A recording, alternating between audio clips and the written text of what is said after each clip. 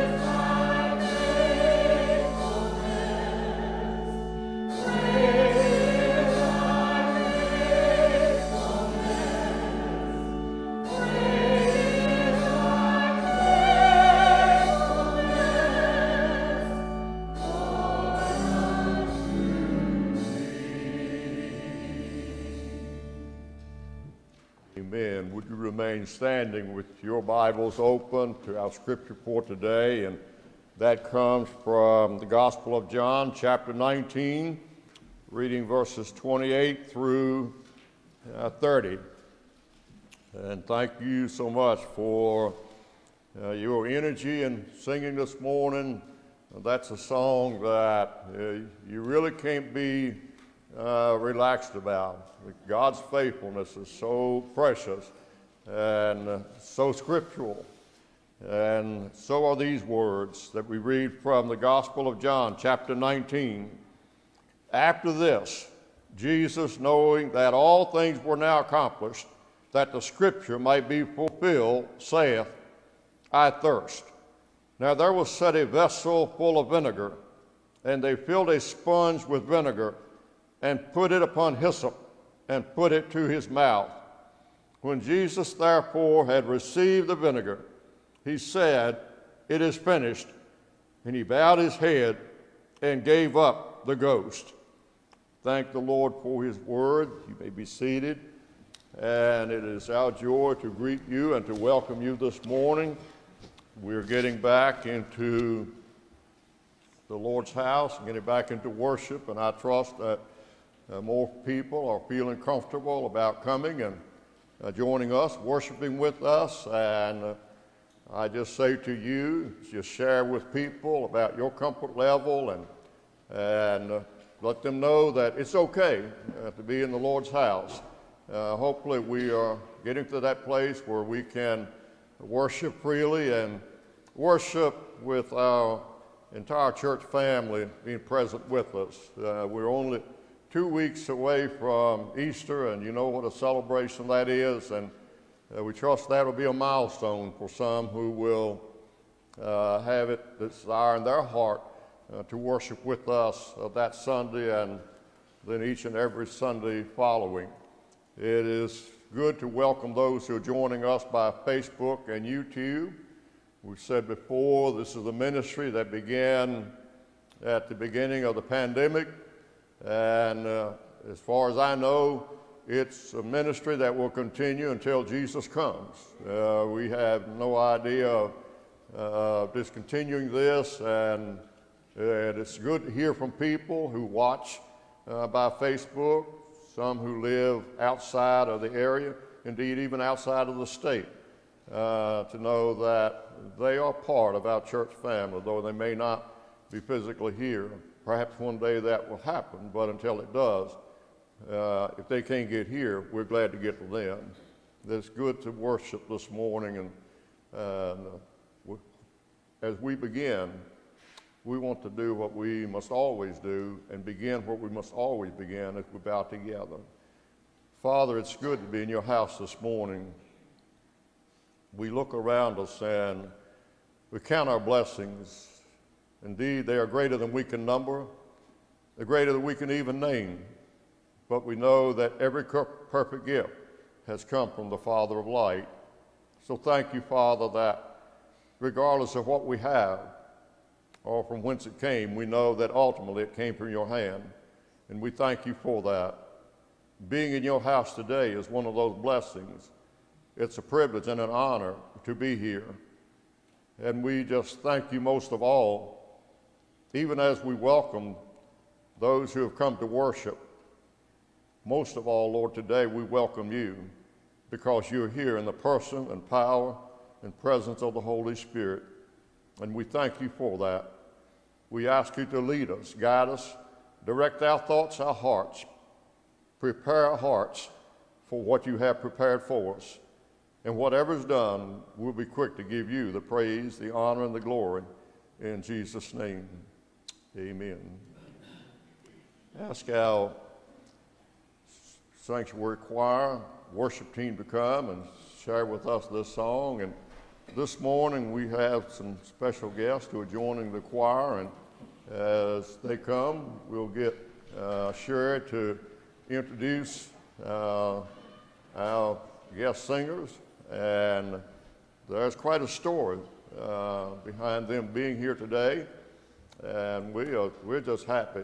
I wasn't sure if at the beginning if this was supposed to have been a surprise or not. If it was, it didn't last very long. I found out by the middle of the week, and so sure, you can take the homily and introduce the girls if you would, and tell how they got here. I'd like to introduce to you our granddaughters. We have Alexis, Keelan, Regan, and Braylon. And the way this came about is when Phyllis gave us the CD, when we first sang this song, I have it in the car. And so I started playing it. Well, the girls fell in love with it. So every time they would ride with me, they would say, "Grandma, put that song in."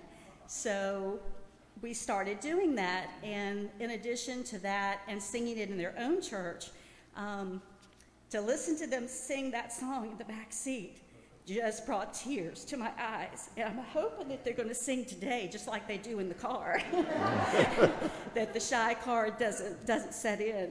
So last Saturday, I picked them up to take them home, and between Opal and Stephen City, we sang the song 7 times, so they should be ready.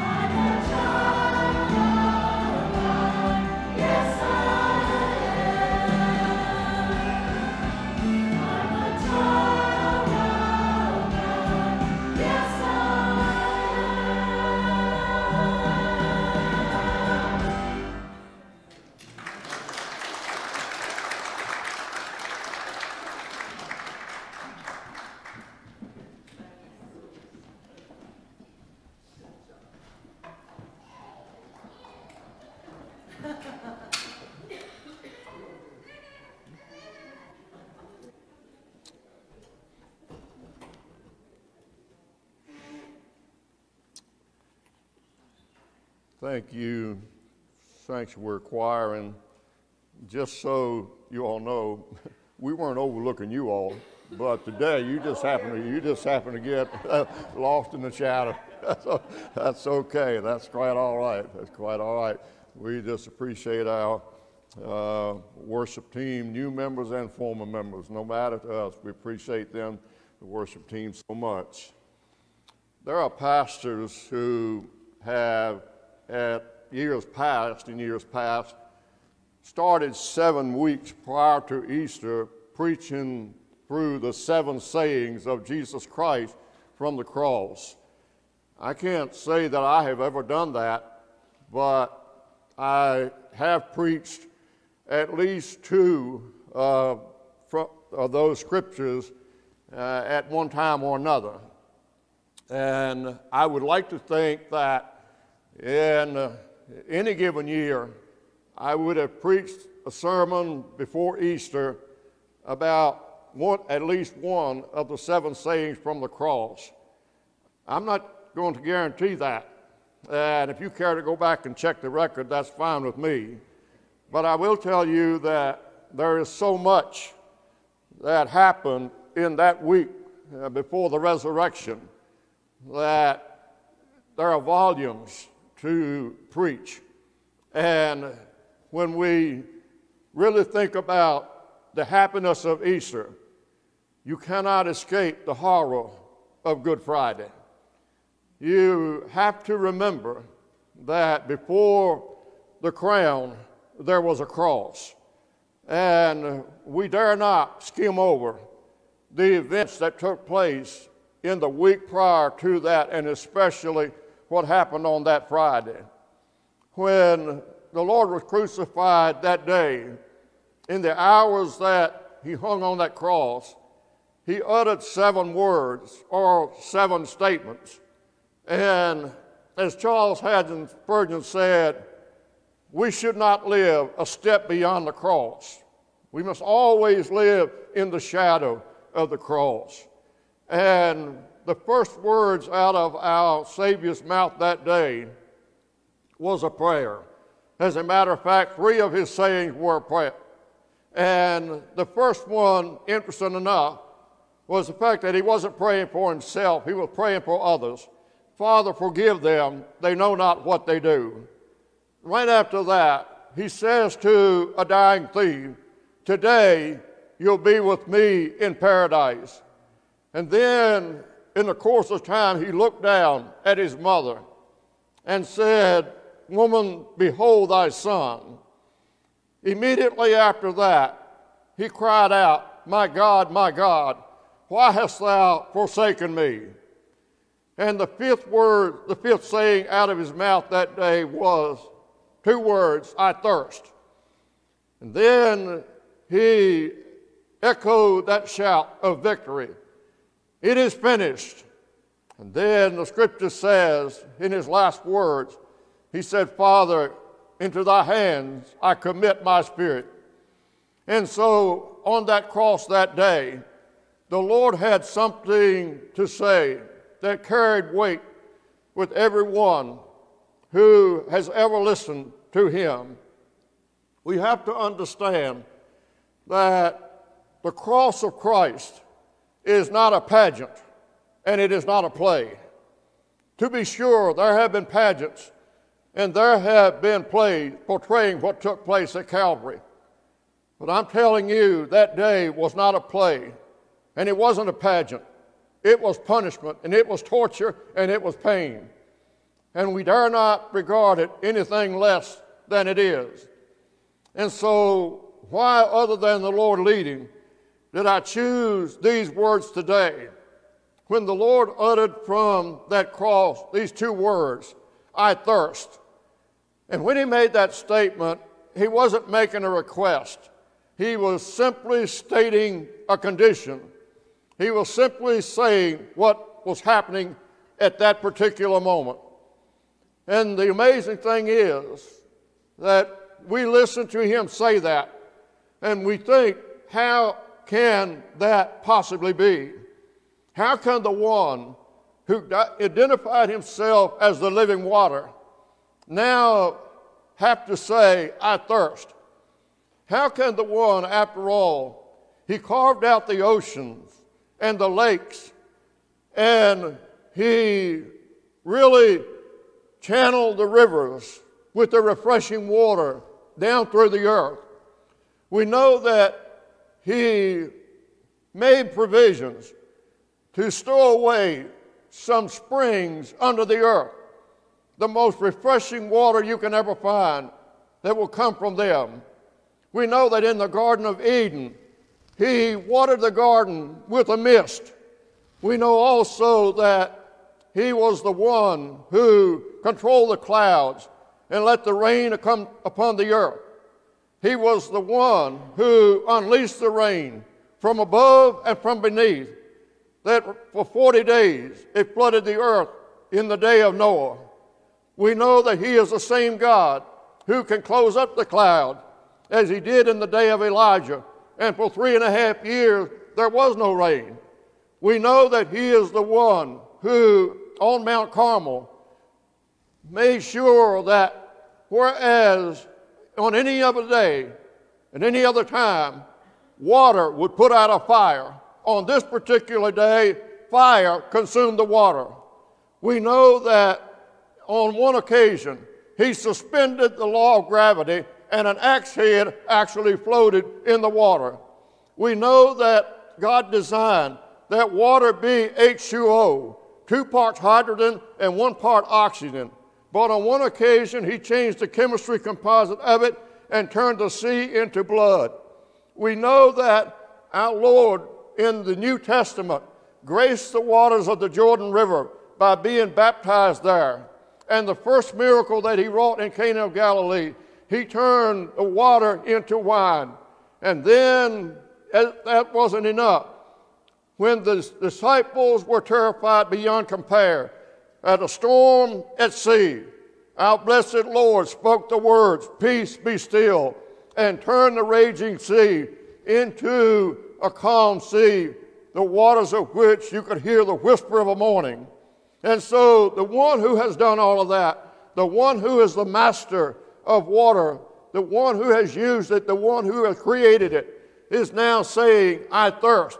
And we have to ask ourselves, how can that possibly be? In order to understand that, we have to appreciate the events that have taken place. It all began, if you want to mark a beginning, in the upper room with his disciples with that last meal, broken bread and drinking the cup, sharing that meal with them. And then he moved on to the Garden of Gethsemane, where he would shed sweat drops as blood, spending time there agonizing that God's will be done, not my will, but thine be done. Father, if it be any way possible, let this cup pass from me, but not my will, but thine be done. And then in that same garden, a traitorous friend, and a mob of soldiers come and arrest him. They take him into Pilate's hall, and for the entire night, for all intents and purposes, he's bounced around between Pilate and Caiaphas and Herod. And it would have to be an upgrade to even call it a kangaroo court. It wasn't even that much. It was a mockery of anything resembling justice. And by morning time, he had been mocked and scorned and beaten beyond recognition. And in the middle of the morning, he was forced with what was left of that broken and beaten body to take a wooden beam and haul it up a rugged road to a place where he would be nailed to that cross with what was left of his body. And on that cross, he uttered those 7 sayings. 3 of them were spoken before noonday. But then at noonday, something interesting happened, something that had never happened before. Total darkness set in over the earth. Make no mistake about it, it wasn't just sort of dark, it was totally dark. It would be enough that it would choke you if you could inhale it. And so it does seem like when that darkness came, the crowds began to thin out. And in that time on that cross, we know that our Lord, the scripture says in Mark chapter 15 and verse 23, that someone attempted to put a drug really at his lips for him to take. The only common courtesy, if you can call it a common courtesy, or consideration that the Romans had was to give somebody who was being crucified a mixture which was wine and myrrh. It was supposed to be some kind of stupefying mixture that would relieve the pain and just basically put them in la-la land. But we know the scripture says the Lord refused to take that. He wouldn't have it. The reason being, he wanted his full faculties about him. He wanted to know exactly what was happening. And he wanted on that occasion to be sure that he was in complete control and complete awareness of everything that was happening. And so on that cross, at noontime, something began to happen. And the Lord cried out for the first time, my God, why hast thou forsaken me? Because God could not look upon sin. And in that moment, our blessed Lord had all of the sins taken on him for all of the world. And so something interesting happened. The scripture says that Jesus made this statement, that when everything had been accomplished and the scripture had been fulfilled, or what had been accomplished, I tell you what, the plan that God had for the penalty of the sins of men to be paid, the Lord could say at that moment, it is finished, it's been done. And the prophecy that was fulfilled, read it, please be sure to read this. In Psalm 22, in Isaiah 53, you read those words and you hear our Lord telling the world over and over, that is exactly what happened to me. Something else happened. When noonday became midnight, our Lord did something that without which our salvation would not have been complete. He spent 3 hours in a place where God was not. For the first time ever, and the last time ever, he was in a place where God was not. He went to a place, and I'll tell you what he did. He paid the penalty. He paid all of the penalty for all of the sins, for all of the men, for all of eternity. That's how much he suffered in those hours. And you want to know, we want to know, why would he say, I thirst? There was a man, a rich man in hell, and he said, I would love to have just the tip of my finger to be moistened that I might touch my lips with it. And we wonder why our Lord said, I'm thirst. But he wasn't asking for water. And he wasn't asking for comfort. I'll tell you what he was asking for. The scripture says that our Lord's next statement is, it is finished. And I'll tell you why our Lord wanted that moisture. The scripture says in Psalm that the Lord says, the pains of sin, of hell have gotten hold of me. There is no question. He spent an eternity in hell compressed into 3 hours with all of the sins for all of the people for all of eternity. All of that is compressed into 3 hours. And that is exactly and precisely what he has endured on his body. But he's getting ready. He says it's been accomplished.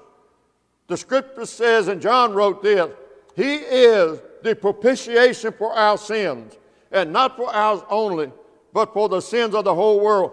The word propitiation simply means he is the satisfaction. God looks at him, and he is satisfied that the penalty for all sins, for all men, for all eternity had been paid. And the scripture says, and not for ours only, but for the sins of the whole world.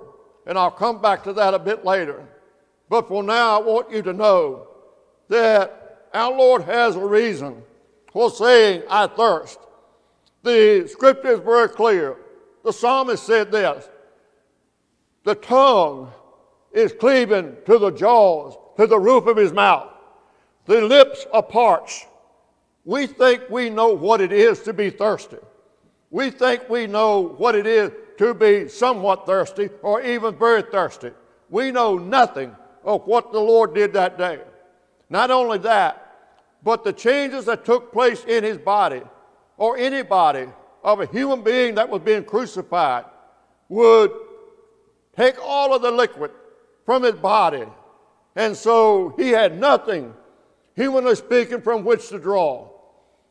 But he's got a reason. Said he paid the price. He's getting ready to make an announcement. And so on that cross, with what broken body he has left, with what little bit of life he has left in him, he's getting ready to pull himself up. He's getting ready to get some air in his lungs. He's getting ready to moisten his lip, to get his tongue moving enough so he can not say something. He's getting ready to shout something. He's getting ready to make a bold proclamation.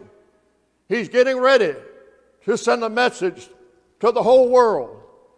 And especially is he sending a message. He's getting ready to shout. And he wants the devil, he wants Satan to hear what he has to say. And he wants every demon in hell and even every demon on earth to hear what he's about to say. And what he's about to say is simply this: it is finished. It's finished. And it is simply another way of saying to Satan and to your demons, I won, you lost, deal with it. And the victory is ours. Make no mistake about it. The victory is ours. And it is ours to claim. It is ours to possess. And nothing this side of heaven or hell can ever change that. And our Lord that day went to a cross. And on that cross, he made a bold proclamation. And when he said those words, it is finished, it was in the Greek language, not 3 words, but 1 word, tetelestai. It's over. It is done with.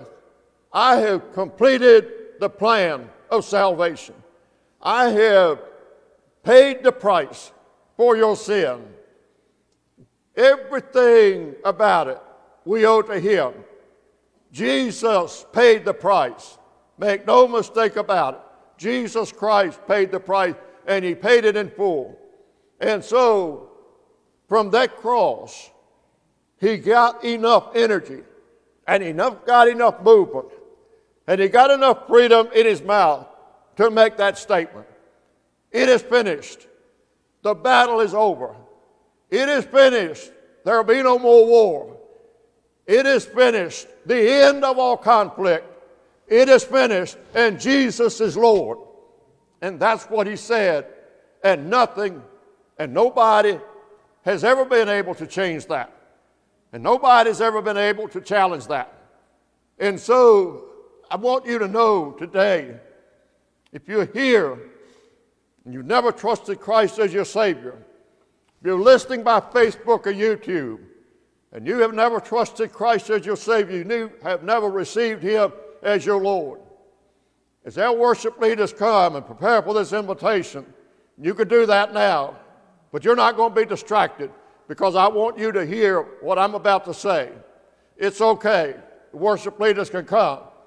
But I want to tell everyone today who's never trusted the Lord as their Savior, hear this, hear me well, and hear me now. It is not easy to go to hell.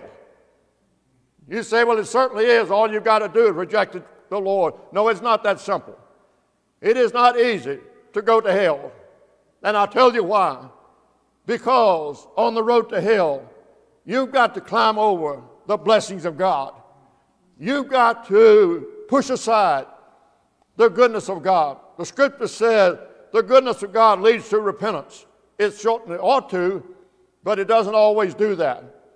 On the road to hell, you've got to ignore the love of God that is shed abroad in our hearts and in the world.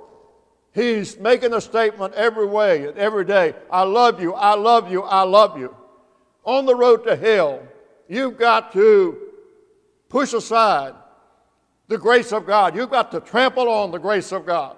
The scripture says, don't shun, don't step on the grace of God. And in order to go to hell, you've got to do exactly that. And so it's not easy to go to hell. I'll tell you what is easy: to not go there, to trust the Lord as your Savior, to invite Him into your heart, to realize that our blessed Lord spent 6 hours on the cross, and He uttered 7 words in that course. And He did that for one reason and one reason only. He didn't do it for show. He didn't do it for popularity. He didn't do it in order that people would ooh and ah, what a man. What a man. As a matter of fact, they even tortured Him. They tempted Him, saying, if thou be the Christ, come down from the cross and we will believe you. Well, let me tell you, He did not come down from the cross. And if He had, He would never have saved a single soul.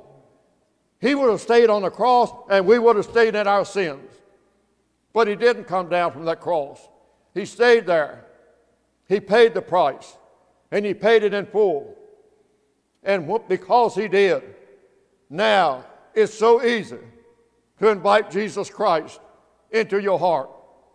And hear this: the one who said, I thirst, is the one who offers you the living water, because He is the living water. And He says, anyone who will come to me and drink of this water will never thirst again, because you will be satisfied. You will be satisfied. And more than that, God will be glorified. You could touch off a celebration in heaven today by trusting Christ as your Savior, inviting Him into your heart. Because the Scripture says there's rejoicing in the presence of angels over one who gives their heart to the Lord. Who's doing the rejoicing? None other than Jesus Christ. He'll be the one who'll celebrate today if you give your heart to Him. But make no mistake about it. You say, what can I do to be saved? Strictly speaking, you can't do anything. This is the works that you must do. You just believe. Jesus Christ has done it all. He's paid it all. All you have to do now is believe and receive. And when you do, your life will change for all time and eternity. And only because Jesus Christ has paid the price. I said to you a bit ago, I was going to come back to a scripture, and I'm doing that now in closing. John said, He is the propitiation for our sins, and not for ours only, but for the sins of the whole world. I want to tell everybody who has never trusted Christ as your Savior, as John Hagee says, hell's still there and you're still going, whether you agree with it or not, whether you think so or not. But it doesn't have to be that way. And the tragedy of it is, it doesn't have to be that way. You can change that, because everything that needs to be done has been done. The Scripture says, and not for ours only, but for the sins of the whole world. This is the heartache and this is the heartbreak of every person who goes out of this world without Jesus Christ. It didn't have to be that way. Jesus Christ has paid the price for the sins of all people. Not for ours only, but for the sins of the whole world. And every person who winds up in a place separated from God. And by the way, the Lord spent 3 hours separated from His Father, which seemed like an eternity.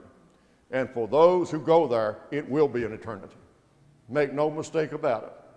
And so you need to know you're going to have an eternity to know it didn't have to be this way.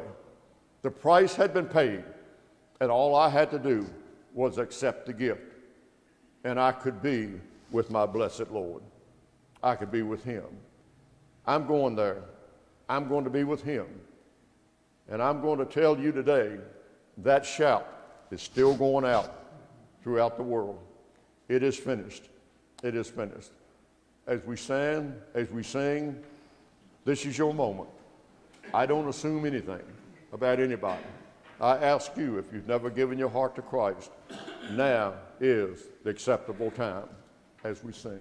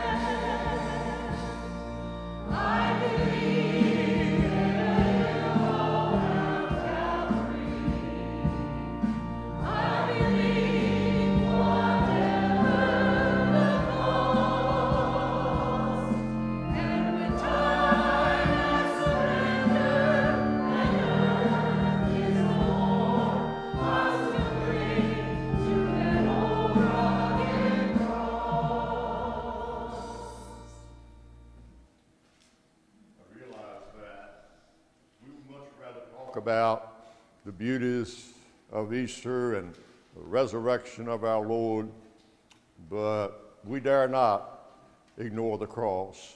We have to understand there's a cross before the crown, and I trust that today has given you a new appreciation as a reminder of what Jesus Christ did and how much we owe to him, because without him we wouldn't have the victory that we do now. Thank you, Father, in Jesus' name, for the privilege and the honor of being in your house. Thank you for the greater privilege of being in your family, and that's made possible only because our Lord did what he did, and our Lord gave what he gave. And we just must be reminded that the door is open, the invitation is extended to whosoever will, that they may come. It grieves us to know or to think that there may be some who have not accepted that invitation. We have to keep praying, we have to keep preaching, and we have to continue to proclaim the goodness and the grace of God, in order that day by day the population of heaven will increase by the numbers. In Jesus' name we pray. Amen.